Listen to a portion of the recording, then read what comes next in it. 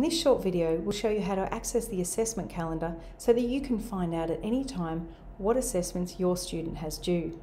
To do so, you'll need to enter into the parent portal, which you can do so from our college website. At the top right-hand corner, you'll notice some red buttons, one of which has two heads on it, and when you hover over it, it says Parent Portal.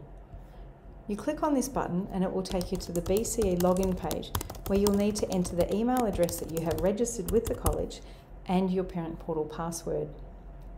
When you go into the portal, you'll notice that it looks a bit different to the way that it used to, as BCE have recently upgraded it. Most things you can still find in the same place.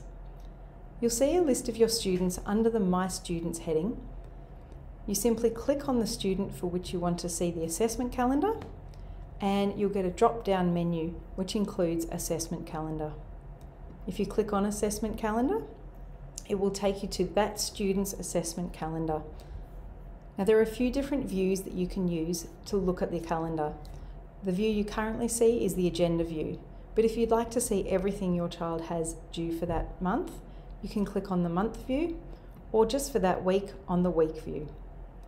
Now, if you have more than one student and you need to go back to the Parent Portal homepage, you just click on the logo over on the left-hand corner, and then you can click on the next student.